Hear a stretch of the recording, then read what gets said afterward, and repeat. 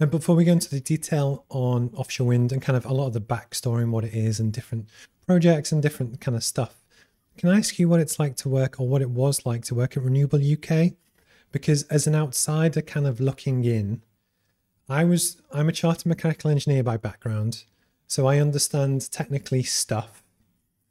But actually, whenever you enter a new industry, you're always trying to find information from somewhere. And the people I saw at the top of the tree was yourselves. And it's almost, but as an organization that looks after lots of different technologies and stakeholders and things, what was it like to work there? What were your interactions with government like? And actually, how did the whole thing feel like from the inside? It was a really great experience. It was my second trade association, so I'd already experienced Scottish renewables, and that was a difficult job, and that was lots of technologies and very few people. Whereas Renewable UK was a much larger organisation, and I enjoyed working with the members and the people, because you got to learn so much, and particularly with our UK staff, you would learn really bright people coming in who are really passionate about climate change and renewables, and doing great things and working really hard. So Renewable UK has always had a really strong ethos that's come from the staff. Mm-hmm. When I was there, Hugh McNeil, now the outgoing chief executive, wanted to do work to embed and instill culture, but he was really clear that it wasn't about him saying what the culture would be, but about recognizing that culture that existed. And it's always been a strength, even in hard times for the organization, that you have a network of people who care for each other and support each other. And then you have a network of members who are really keen, and individuals in those companies want to achieve things and get things done. So when it works, it's great. You've got this real feeling of momentum.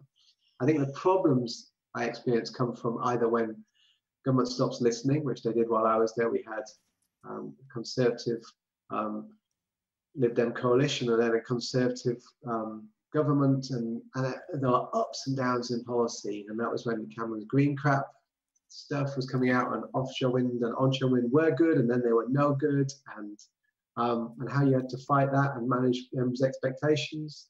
And the problem with the trade body is, if things are going against you in the policy sphere, well, you might not cause that, but you're the people who are paid to help fix that. And of course, some of these things take a long time.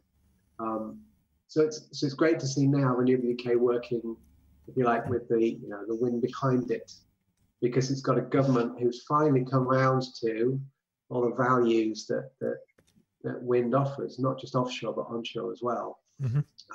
And when, for example, Boris Johnson in September, October stood up at the Conservative Party conference, gave a speech where he said for the first time what many people knew, he'd sort of drip fed about offshore wind being critically important and setting a target of 40 gigawatts. So he restated for the first time the manifesto commitment.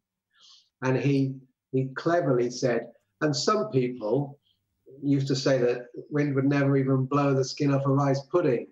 But I say, and it was a clever thing to do, because he was the person who said that. Yeah. And so his mind has been changed, and the mind of the Conservative Party was changed, and the mind of a lot of people was changed because of facts and evidence you couldn't ignore, and the work of people like Renewable UK. So, okay. Yeah. No, it was just, as an outsider, almost with any trade body, and there are lots, and there are some really, really good ones. I was on a webinar from one earlier today, and it's just, they play a valuable role. Like, a lot of it is stakeholder engagement that people often don't see. But I just thought I wanted to pick your brains. Yeah.